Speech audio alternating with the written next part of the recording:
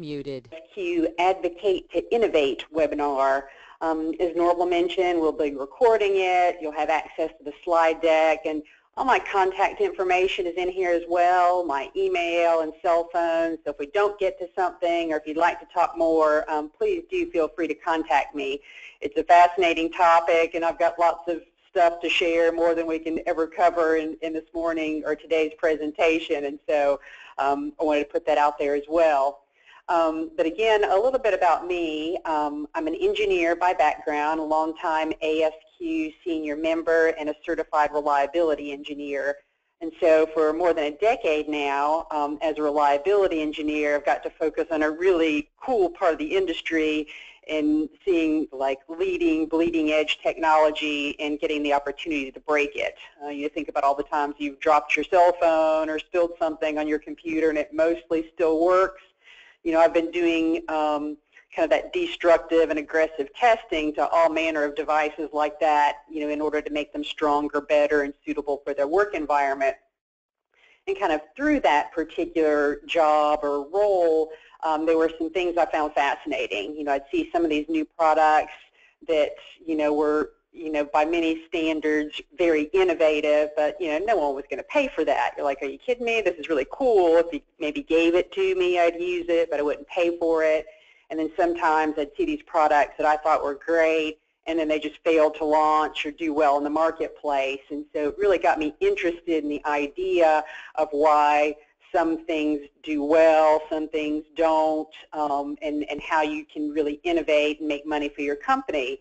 And so I chose to go back to grad school for a while, about a year and a half ago now, at the University of Texas in Austin, where I'm based, and they had this really neat program, master's degree program, that was about technology commercialization. And so it kind of combined engineering, business, market research, and evaluation, and gave me a chance to explore some of these things. And this is one of the areas that I was particularly interested in, was, you know, what it takes to really innovate and, you know, get something going for you.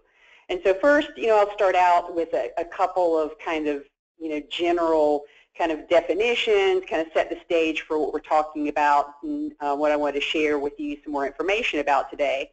So when I'm talking about advocacy, I'm talking about the ability to, you know, sell your ideas to the decision makers in your organization.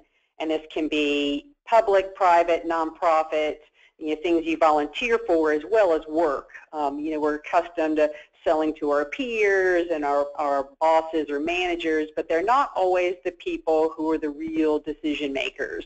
When I'm talking about the decision makers, I'm talking about the people who actually control the funding, the resources, the things that would really be needed to actually take your idea or your concept and make it into a useful product or process or things of that nature. And so that's what we talk about advocacy. And we're also not talking about, you know, tricking people into buying things they don't need. You know, we're talking about something useful that solves a problem in the marketplace. And I'll also talk a little bit more about innovation and the kind of the definitions that I see and ones that I prefer over others, because the word gets thrown around a lot. You know, I see innovation, innovative, you know, those kind of terms in the newspaper, in my emails, you know, every day. Everything is innovative, it's mold breaking. But just because something is, quote, innovative by many of those definitions, it doesn't mean it's good. And I'll show you a couple fun examples. One of them is right here in front of you. This product actually made it to market. It's purple ketchup. Definitely different, definitely new, but not so appealing or appetizing. So, you know, just because someone claims that something's innovative doesn't mean it's something that you'll actually want to pay for or use in your day-to-day activities. And so what do I mean, or when I'm talking about innovation, I'll show you what I prefer. So the one I see, you know, thrown around in the newspapers and the popular press a lot is just anything new and cool. It's a different device or method or idea, or even sometimes just the act of doing those things people will call innovation. But what I prefer and what I think is actually a more useful definition, and certainly in the context of a business or a profit-making organization, is something that's new and better, that either solves a new requirement, a new regulation, something that's come up different in the marketplace, or it's an unmet need or an existing need that you are going to solve in such a better way that you'll drive someone to change. Because think about how hard it is to change software, change a behavior. People have to have a really compelling reason to do that. Just because something is better, it usually has to be better by a significant margin, better and cheaper, better and faster. There has to be a couple different criteria that would actually drive someone to pay money for it. And certainly if you're talking about this in the context of work, we're talking about making products, processes, things that people are willing to pay for at the end of the day, not something that's just like, well, that's nice, I'll take it for free, but what are you really going to fund? And so that's my preferred definition of innovation, is new and better, not just novel or different than doing something before. And this is, I love these kinds of examples because what comes up a lot is, okay, we do market research, we ask our customers what they want. How do you determine, what a need is, or if there's, room for something in the marketplace? And everyone falls back on the example of Apple a lot. Well, Apple doesn't do any market research, and Apple never asks the customers, and that's kind of a stretch on Apple's real process. But what Apple really was good at was identifying problems, sometimes problems people didn't even realize they had. And so, one of the big ones that I think about a lot is just all the social media things out there, Instagram, Twitter, Facebook. Did any of us need those things? If a company had asked us, could we have even articulated something like that? But the people who were in that space are like, think of all the times like you're waiting in line, you're for an appointment, you're stuck in traffic. Wouldn't it be great if I could just check in, keep in touch with family, catch up on the news? And so the pain or the problem that was being solved were these little small snippets of time that were out there.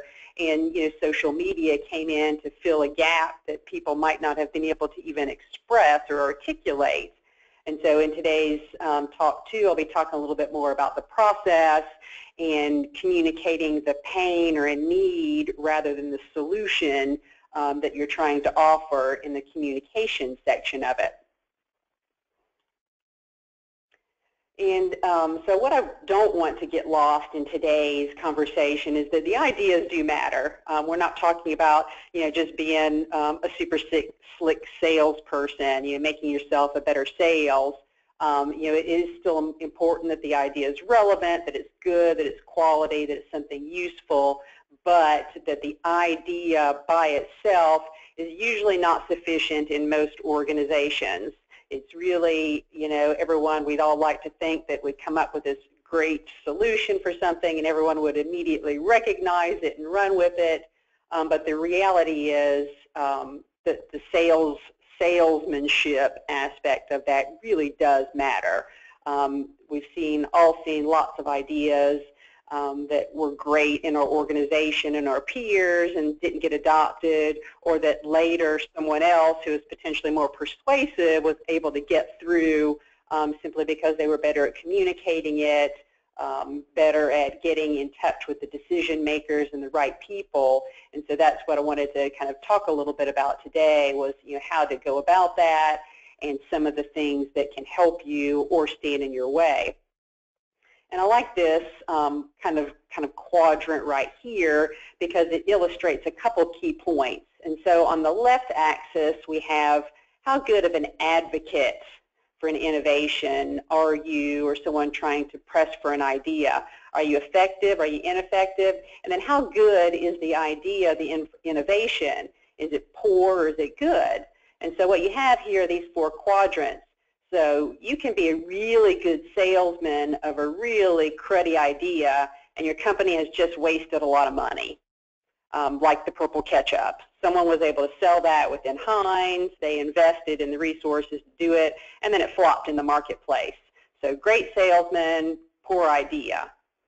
And then up here, you don't have a good seller and you have a poor idea, that's actually great. You didn't get it, they weren't good at selling some of those poor ideas, so the company or your organization didn't waste any time or money. Here is where we really worry about. This is when you have one of those great ideas, but because it wasn't effectively sold in the company or the organization, you lost out, and someone else, picks up and runs with it. And so, a good example here, for example, is Kodak and the digital camera.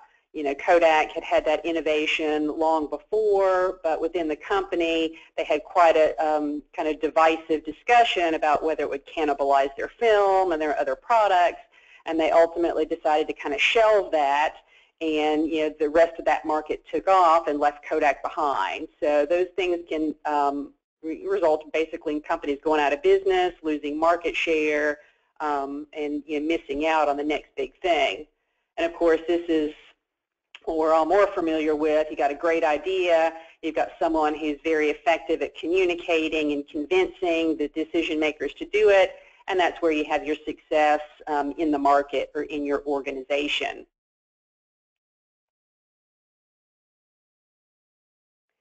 And this is just some examples that I thought were kind of interesting, and there's hundreds of them out there on, again, that wasted investment when you're a better seller than the idea would have it for. And these are all real products. So we've got Bic underwear, Colgate frozen food dinners, some Lifesaver sodas, and then, this actually seemed like a reasonably good idea. It was a combination of cereal and dried milk where you could just add water. And people, again, think that because I'm successful at one thing, maybe I can enter these other markets, but you also have to consider what your customers are interested in, what their perceptions, does that match with your brand? There's so many things that go into that, but you can successfully advocate a bad idea for your company as well, too. And so we'll talk about some of the ways that, again, you can optimize and try to minimize the occurrence of things like that. But those are always fun to kind of see, like, what were they thinking when they did that? It's like not what I expect from that company or that brand. And then the other thing that I find fascinating too is that you don't always have to advocate your ideas, or your inventions, your processes. Many times it's actually better to get that outside perspective or another person's ideas, or let them be the salesperson for something you've come up with, because some of us are just, that's not our skill or our desire to be effective salespeople, and so you're going to have to recruit someone to do that for you, and it can work better. Because one of the things that's a challenge for all of us is you work in a specific area and you kind of can get that tunnel vision. This is who I'm solving a problem for, this is my market, but your idea actually has a much better application or a fit elsewhere. And many times it's easier for outsiders or other people to see that than for you. And I thought this is a great example because it talks about the origins of Play-Doh.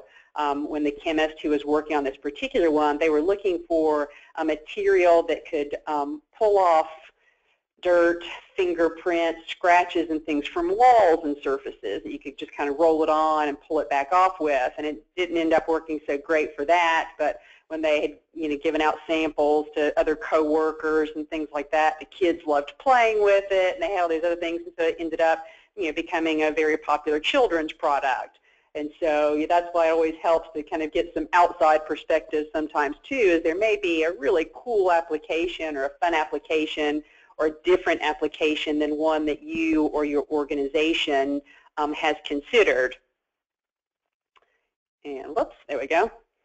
And then, so as we've been talking a little bit about here, the idea does matter. But if you can't sell it, if you can't convince someone, if no one's going to fund it or driving forward, it dies. And so in many ways, selling the idea matters more if you're talking about being able to successfully commercialize or drive it. So you've got your innovation, your idea, your next big thing. You've got the selling or the advocacy part of it. And then there's also an identified need in the marketplace, a pain that's being solved. those are kind of the three core elements of most things that are successfully commercialized out in the market today. And so when we talk about, how do you actually get to that point, this is a really simplified version here. It's got other steps in between, but kind of this gets the general idea across. And we're talking about persuasion, the kind of basic steps you need to think about or go through. And so I've talked a little bit about communicating the need, pain, or the problem that you are trying to solve. And as engineers, as technical people, as professionals, many of us get overly focused on the gory details. We're all about the solution. Here's my widget, my gadget, my new process. It's really cool. I worked hard on it. And that's interesting to us, but that's not a very effective way to sell it to other people. I've seen so many presentations where people get bogged down in the features and all these wonderful things it does, and people are like, well, that's great, but I'll never use that, or I don't care about that, or even worse, I don't understand it. And so the first thing you want to do is kind of step back and what's the problem that's being solved? What is the pain? How are you addressing those issues? And those are kind of universal things. Back to the social media example, I'm trying to give people something to do with these small little snippets of time when they're waiting or they otherwise can't be doing anything else, that they could have some entertainment or enjoy, rather than focus on the gory details of how Twitter is going to work or how it's coded or all these different features and things you do. What does it help them do? Then you're not stuck with having to have a technical audience who understands all the ins and outs. Anyone in any kind of decision-making authority can understand the problem usually much quicker than they can understand your solution for it. And the other thing that you have to do is explain, why does it make sense now? Every company and organization has limited resources, both in people and budgets. And so why this particular solution? Why should we pursue it now? What makes it important to do? Why can't we do it 6 months from now or next year, or reconsider it when the economy is better? Any number of things that go into that process. What makes it important to do now? And then I'll show a little bit more detail on these, but other things to consider is what we call the WIFITs and FOMO. And the WIFITs are the what's in it for them. And so, again, we're talking about persuading decision makers. And every decision maker has a different kind of incentive in their job. Some of us, it's bonuses. Some of it is promotion. Some of it's appearances, status. There's different things that the different decision makers can be focused on. A sales organization may be more quota focused. Your budget, finance organization, maybe their metric is keeping things as cheap and inexpensive and cost as low as possible. And so your message has to be targeted and tailored to the people that are going to be making the decisions, and it could actually be different in multiple presentations. And so really think about what are the motivators for your audience. How can you tailor your persuasive pitch to the people's needs in those organizations to get what you want for it?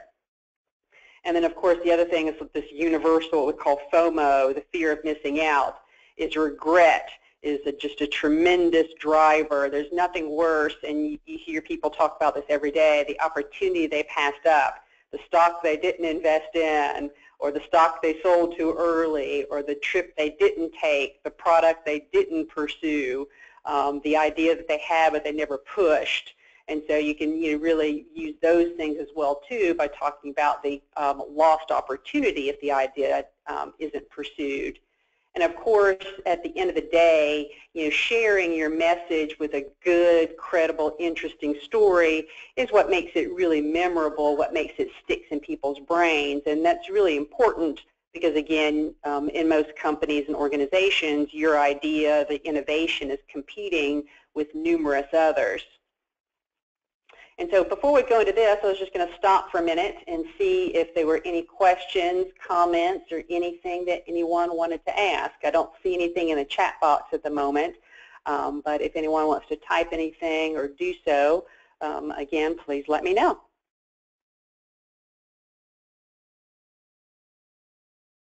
Okay, well, I'm not seeing anything pop up. And so this next slide here, this is something that many of you will recognize some elements of. It's a version of the Plan, Do, Check, Act, the PDCA cycle that many of us in the quality and reliability world use.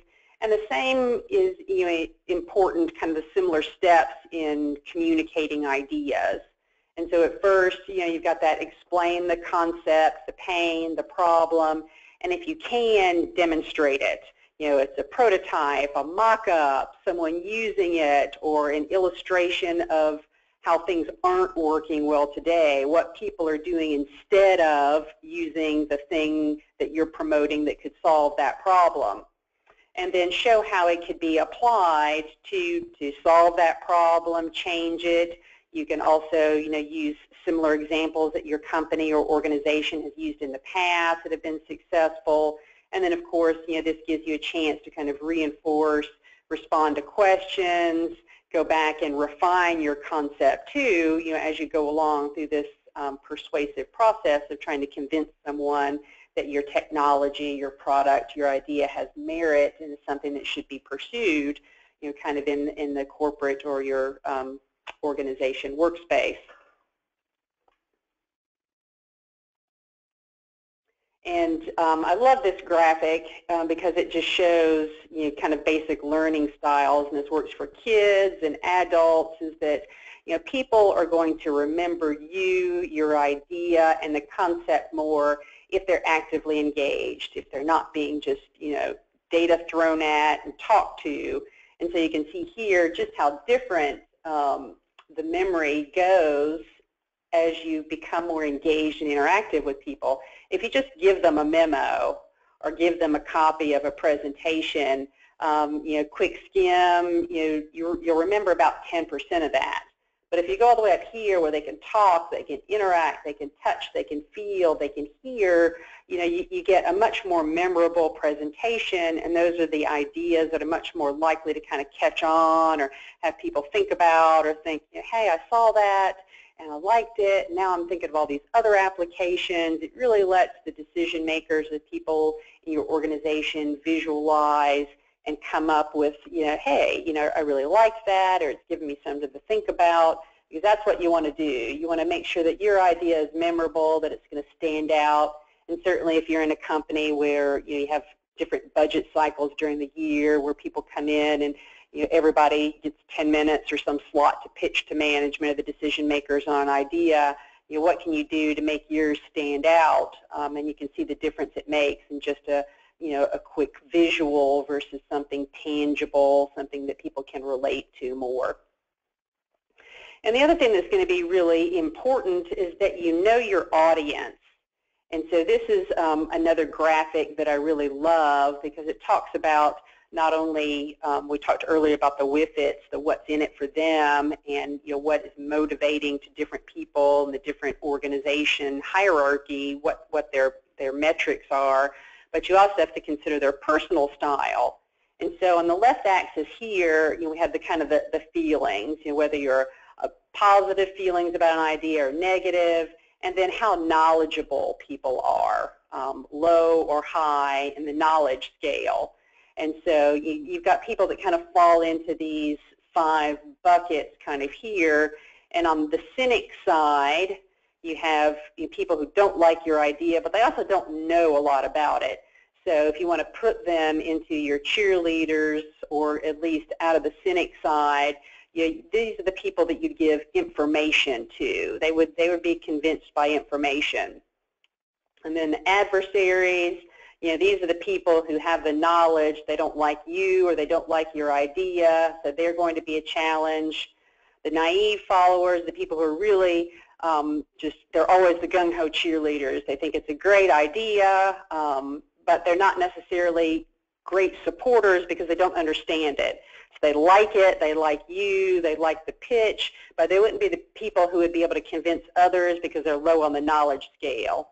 And of course, these are the people you love, these are the people who understand your concept, and they're also personally going to back it. So these people, you just nurture them, encourage them, keep it with you. And then you've got the outright skeptics here in the middle, who are the people who are most influenced by knowledge, information.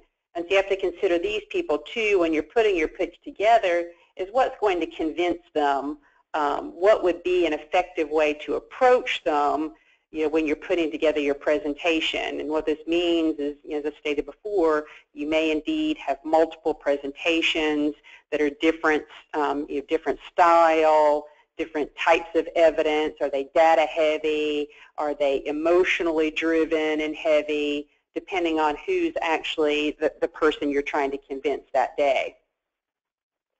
And then another thing, of course, that you have to know is, what are you? Because many times you're going to be the person on the opposite side of that. You're going to be evaluating other people's ideas or your peers' ideas. And I thought this was kind of cute. It just came up in the last couple days. And so I just thought it was kind of fun, because they were basically saying, when you're in innovation, what is your temperament? How do you approach things? And they divided innovators and idea evaluators up into challengers or defenders, with defenders being the people who are still innovative, but their spin on it is that they're working within the confines mostly of how you grow revenue within your company or your organization's current customer base, current product set, the kind of more incremental kind of improvements, and where challengers are kind of in the more revolutionary side. They're like, yes, we're in this model, but we could branch out or move into here, or add new customers and clients by creating these new business models, these different things that we hadn't made, so that the new people who are coming up to challenge us aren't a threat. And so this is just a little fun thing. If you feel like it, you can take the link at the bottom of this, and it's just one of those little like 10-question quizzes. But it gives you some things to think about, when you're looking at supporting people in your organization. What are your biases? How do you approach things? And they kind of help you come up with ideas on how you pitch to other people who either like yourself or different. So I thought that was kind of fun. And then, of course, when we're talking about advocating for your idea, selling within an organization, no one likes surprises. The last thing you want is to go into a major decision-making meeting with no one ever having seen or heard anything about your idea, your concept before. So we're talking about this kind of concept of greasing the wheels or pre-selling your ideas. Having small one-on-ones, having some opportunities to kind of pitch your idea in a very low-stakes kind of method or event, getting some feedback, seeing kind of any kind of pushback that you get, the questions that you have.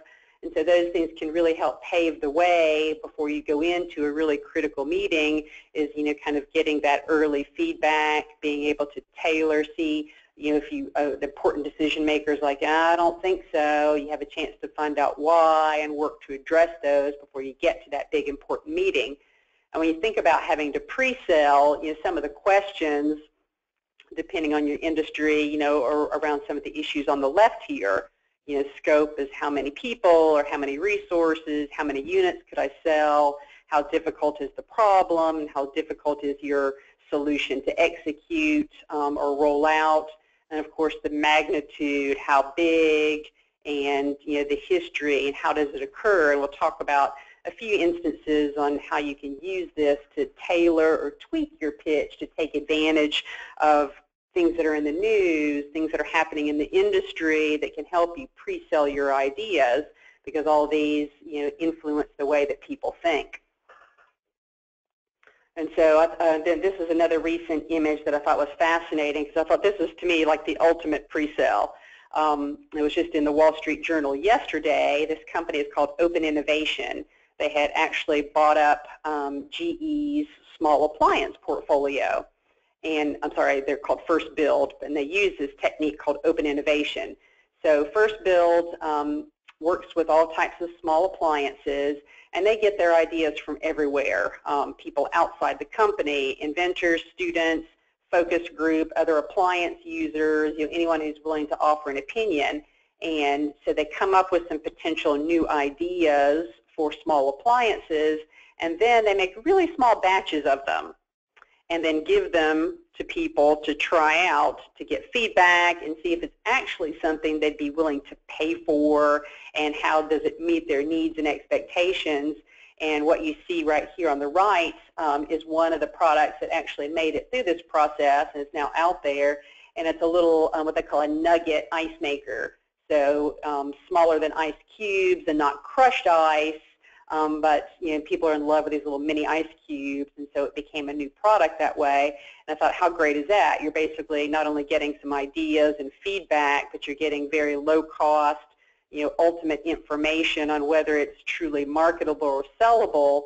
And then First Build takes this information, and if they think they've got a killer product, they can then sell it off to GE or another appliance makers to become it. So now they've got, the market is really giving them, yes, this is a go, rather than some of the old school ways of creating it, putting it out there, you're thinking you solved a problem when in fact you hadn't. So I thought that it's been interesting to see this whole open innovation process that some companies are tackling. And then, of course, if you're trying to pitch a change in your organization, as I mentioned before, why now? Why not next year, next budget cycle, when the economy is better? What makes it the right thing to do in this budget cycle now? So one of the things, obviously, is to establish urgency. And so in the news, and I'll show this in just a minute, the Zika crisis is one of those. We had this new or newer threat. No money had been allocated for it in budget, but it comes up, and all of a sudden it's there. How do you find the money and resources to do that? That becomes a very urgent kind of request. And then, of course, when you're pitching your idea in your company, is the economy in a tough zone or is it in a good zone? And so in tough times, many companies or organizations kind of retrench. It's all about, okay, let's make it through. We'll save money on expenses and all that. But if you have something that is potentially a blockbuster, many times they can be more willing to take some big risks to be able to overcome some of the challenges out there, especially if they think they're on the brink of not making it. And so those are two ways that you can pitch the ideas. Now, in good times, it's all about, well, things are looking good, we're doing the right thing, we're making money. So how do you make more money? But most people are more conservative than, we're doing good, why do I need to take any huge risks or do things, when it seems like I'm on the right track now? So depending on the nature of the economy or your industry segment can also help you determine kind of what things you want to emphasize or downplay when you're trying to sell your idea.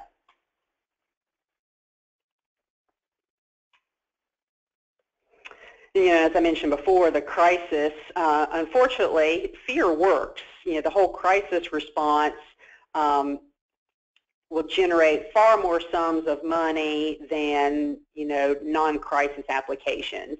And so, Zika has been in all the news for everyone here this year. And so, of course, it's been a great opportunity for those people who wanted to work on things that either attack the mosquitoes or vaccines that can help it, detection tests to find it in the bloodstream and for blood banks, all those things that weren't even on people's radar in their budget cycle a year ago simply exploded once the crisis went out there. And yes, it's really real, but when you look at, the actual risk associated with it, there's lots of things that, conceivably should be higher priority. But because, it grabs your attention, it grabs that fear in a very, strong way, people will find money, they'll take it from other budgets, they'll take it out of other things. And so when you have things like that happen, those are also, opportunities for different types of applications. Because as a general rule, both in the U.S. and elsewhere, people are very poor at assessing risk. We worry about the terrorist attacks and don't think a thing about driving every day while talking on our cell phone and doing things in the car. When obviously far more people are injured and killed in car accidents every year than die in terrorist events. And so, again, that fear factor is a huge driver in motivation for people. And earlier I had mentioned this concept of the whippets. When you're pitching to your audience, really knowing, what's in it for them, what drives them, because your targets, metrics, and goals are usually very different from those who are the decision makers when deciding on whether to, pursue your idea, whether to give you funding. And so you have all different organizations of things within your company, and what's really driving those people. And so, it's finance, keeping costs low, improved efficiency, status, the reputation of the company or the individual. Everybody wants to be the person who, supported the good idea, not the idea that was like the purple ketchup from earlier. Safety, relationships, there's so many different things, and you have to spend some time, understanding your audience and, those people who are going to making those decisions to tailor it to address those things. Reputation, for instance, this will cement our reputation as the leading, innovative supplier of X. Those are things that you can actually put to your pitch if that's what drives the organization and the decision maker. And so those are helpful to know, and can really help you drive your idea to successful adoption, or cut it back if it's not the right fit for your organization.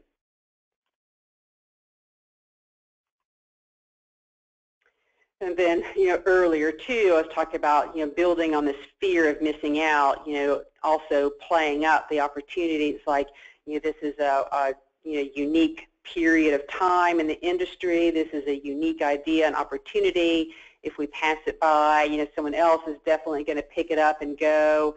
It's just amazing how much you see about regret, both in personal regret and industry regret about the opportunities that people have passed up or passed by, whether it's buying or financing or being part of something. That you see those examples quite frequently on companies that let those inventions get away from them. One of the things, and sometimes they're even tactical because you don't realize the value. Back in the day, long before Microsoft was, the giant that it is today, IBM was the one that had the operating system. Had invented that, was using it, and didn't consider it like a big deal because they were focused on hardware. And Microsoft saw that opportunity, negotiated, and ended up taking that piece on. And now, it's a huge blockbuster business all by itself. And so, you let some of those things pass by, but of course they have to really be a good fit for your organization and management. But regret is a huge driver, so if you can play up anything like there, those kind of missed opportunities can help really drive people's behavior as well. And then finally, as you get through the persuasive process, you've communicated it, you've not gotten bogged down in the gory details, people understand it. You've made the right pitch to the right people using the criteria that is motivating to them, not to you. But it always helps to kind of wrap this up in the context of a story, that kind of history, the kind of backstory, put a real person or a name or thing to it. And you see it all over these days. And one of the ones that I think has just got one of those great stories is the Shinola Company in Detroit, for those of you who've seen that. Shinola bought the name at a bankruptcy court from the defunct shoe polish company from decades ago, and they decided to open initially a craft watch factory in Detroit. And now they've expanded to bicycles and leather goods, but it had this great story about helping revitalizing the country, about building things in America again, about making high quality craftsmen, that really set themselves up to be successful as a luxury brand by the story. Because the stuff is expensive. You can get cheaper watches and cheaper bicycles, but people, kind of buy in and understand, oh, I really want to be a part of that. I can support it. And here in Austin, we have the Yeti cooler people. And for those of you who are familiar with Yeti coolers, they'll keep your ice and drinks cold for days, but they're crazy expensive too. But they've kind of built out this whole story and kind of mythology around them, again, back to the American craftsmanship that made here and made well. And so the story can many times help shape the way it's approached and bought and its success in the marketplace, even more so than the product itself. And so that is a neat thing to think about too, is who are the users? Can I make my pitch around what this mom or this other technical person or engineer or whoever I'm designing for, how they would use it, create these kind of characters that bring that to life and make it much more concrete, again, that visceral, so you get that 90% remembrance of your idea by making it something that's compelling and interesting and relatable to people. And so those are kind of fun. And so, as what I've been trying to really emphasize today is that the good idea, the great new product or process is just not enough by itself. Someone has to advocate successfully for it, whether that's you as an inventor, you as a manager, supporter. There has to be someone out there to be that evangelist, someone who can really sell it to the people in decision-making authority, because all these core elements are really kind of needed to press along. Without the sales or the advocacy piece of it, many good ideas are going to languish. They'll never get followed up on. Some other company will pitch it. Another person will. But if you can get that, that innovation with the need and the advocacy, these are the things that can really make your idea, product, process a success for you, your company, and of course the marketplace. And so with that, in the presentation deck, I've got some further reading. All the links are in there for anyone who wants to kind of learn a little bit more or read deeper. And as I mentioned before, I've got all my contact information here, my email, as well as my cell phone.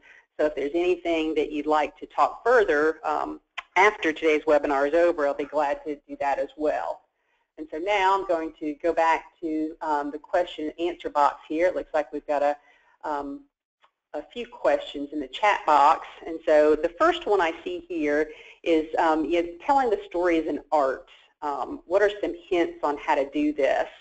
Well, actually, that is one of the really nice things about the Internet. And actually, on this slide right here, if you look at here, Nancy Duarte's Slideology and Bill McGowan's Pitch Perfect, they have some great, beautiful examples and ways of putting together a story in a compelling way in a presentation format. And so they also have some really nice resources on their website that kind of help you craft it for showing. And there's numerous examples out there on some of the TEDx talks. But the core elements of that is simple, relatable, and visual. Something that people can really identify with. And so that's why one of the things that's really popular right now is kind of creating the archetype. When you have your idea and the idea has a physical user, you kind of create this, what is that, who is really that typical user, and not a company. We're talking a real person. So even if you're a business selling to a business, there's still someone at that business who's buying it. So who is that person, who is their function, what motivates them, what drives them, and then you kind of craft that around there. Okay, so my user is Bill, the IT guy, and Bill is really reluctant to change, and so to make him change, so building it around people rather than abstract comments is one of the most common ones there.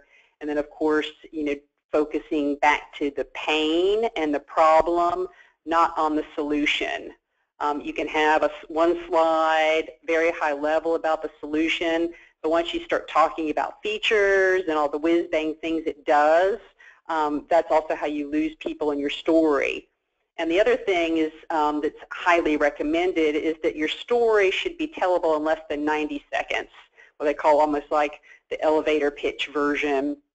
And it's got to be simple and elegant.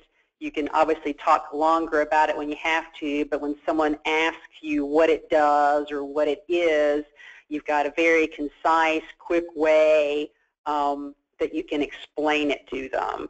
And I think one of the ones that I saw recently was actually one about a veterinary clinic, and they kind of started out was like, have you ever had that time, where you took your dog or your pet to the doctor or the vet, and they were diagnosed, and it was going to be, they needed surgery or something, really just it was going to be more than you could afford, and you love your pet like your family, you're having to make these hard decisions. What if you had a place that was, so incredibly efficient and good that they could guarantee that you got the best price for the care that your dog needed. Not cut rate, but just, this is what we specialize in.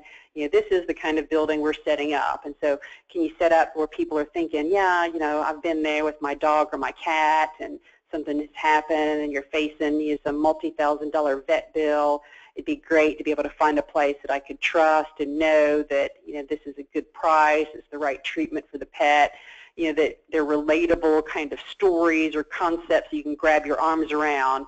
And you notice that they didn't say, well, we've got this, nationwide chain of 900 stores with practitioners that specialize, and they didn't go into all the things they did, but, what you care about as the consumer rather than the technical, franchising concept that goes behind it. And so that's what's some of the things out there that are helpful with storytelling. And then there's another question on how to sell ideas to organizations that are dinosaurs versus progressive ones. And unfortunately, that's also the reality, is that your company, your organization has a history, a hierarchy, a personality all on its own. And that's something that you also really have to consider in your pitch. If you've got a revolutionary idea and your company has never, since its founding, been, out there pushing revolutionary changes, obviously it's going to be really hard to sell your concept. So can you break it down into smaller, more incremental jumps or changes? And sometimes you have to leave your company. I mean, you look at the example of Steve Wozniak and the personal computing kind of concept. He was at Sun, and they were all focused on workstations, and they're like, back in the day when no one thought people could use personal computers or small things, and he was convinced, and sometimes you have to leave. And you see many examples of that out in industry, is that the company, the structure, the organization is just not conducive to the idea or the innovation you've come up with, and so you either pitch it elsewhere or if you can break it down into smaller chunks. And sometimes companies are willing to break off a little small, kind of like a satellite or a skunk works kind of thing. You can convince them to do that. Well, how about you give me 3 months and X number of dollars, and I show you this much progress. If I can do that, we can reassess again at that point, see if you want to continue. Something where it's not all in one, or where it doesn't feel like such an overwhelming, huge challenge. If you can break it down into some smaller components, those are things which can sometimes work in those types of organizations, especially ones that are very entrenched on, I'm just worried about keeping my current customers happy. I'm not looking for new customers and new things. And then, let's see, there's another comment, and this one's cute. A business coach told me people buy on emotion and justify on logic. Do you agree? I definitely agree that there are elements of that. You have to fundamentally like something. You have to, like the people that are selling it, or really the product has to be so good that you're willing to ignore that. So, I think emotion really does make a huge difference, but that I wouldn't say always, because I really think that depends on industry and how unregulated or open the industry is. So like in the consumer world, very much you'll see people driven by the design, the look, the feel, the cachet, and those are very much more emotional decisions. But in some industries, I would say things like medical, military, aerospace, there's a whole lot less of that. There still has to be persuasive, they still have to like it, but I wouldn't say that they would be buying on emotion. But, all of us, I think every one of us can come up with an example of something they bought that was really, it wasn't a need at all, but you really wanted it. You came up with all kinds of reasons for why it was a great purchase and worth that money. And so we've all been there. But I think that's definitely, from my perspective, more, it varies by industry segment and company. The more highly regulated you are, the more restrictive the purchasing process is, the less the kind of emotion things play in there. But again, the personal contact and the pitch and the relatability are always important, and they'll frequently get you in some of those places that you would normally get the opportunity to even pitch if you weren't persuasive, likable, or had a compelling idea. And then another question comment in here is, how do you identify change agents within companies to get better momentum on innovation? So there's a couple ways. I'm sure some other people have seen some out there too, but one of the ways that, especially if I'm newer to an organization, you look around at who's been successful and why. And those are the people that you can kind of start with, or at least find out the stories. What did they do to succeed in the company? How did they get their ideas in there? And so you look around and see if you can identify some other successful people who've been able to drive something, and also to drive something that's stuck. Because many times, some organizations will adopt things faster than others, but they're not really good at making those changes or new things stick. They bail on them pretty frequently, or you have someone who's very persuasive and also an authority who can ram things through without doing the sales part to get everybody's buy-in. And so the first thing that I do is kind of look around me. Who's really been successful, what ideas are working well, what products hit, why did they do that, who are those people, and kind of hit them up for their ideas. And of course, that goes back to your company culture, really understanding how it works, what's important there, because companies are very, very different. I've worked at a number of different companies throughout my career, and what worked at one was very different from what worked at another. Some companies have much more rigid hierarchies. These days companies tend to be a little flatter. Some have special little spin-off units for innovative things. Some try to integrate innovation into everything. And so you have to look around to see if your company has something like that, how they're structured, what's important, where you're even at in your profitability cycle. Is the company doing well and growing by gangbusters, or are they kind of struggling or maintaining ground?